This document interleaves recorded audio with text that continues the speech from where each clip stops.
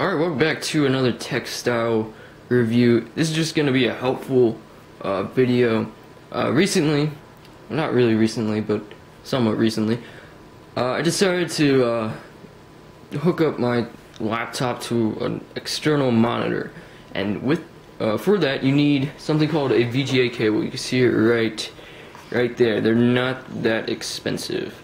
And for the sake of the video, it's already plugged up into the monitor. It's super simple, like it's all you need. But let me take you around here. So there we go.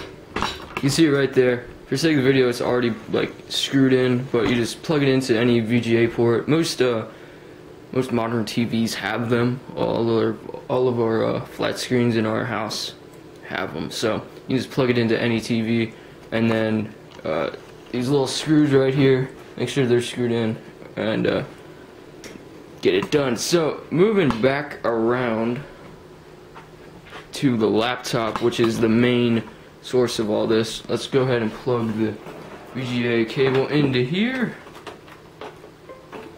Hear that noise, and boom, it popped up on the monitor. The monitor.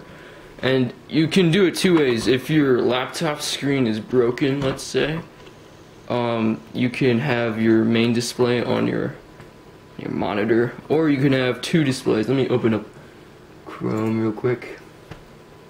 Give it a second. So just make sure your computer can handle it, and then we can throw it up on the main monitor. You can see, and so you could do one thing on your monitor and one thing on your computer. And all you do to do this is you just have to widen the display. I'm not going to show you.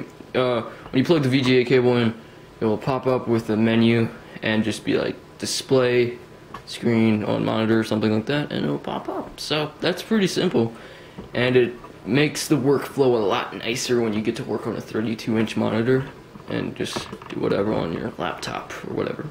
So hope you enjoyed. That's that. Thanks for watching, and see you next time.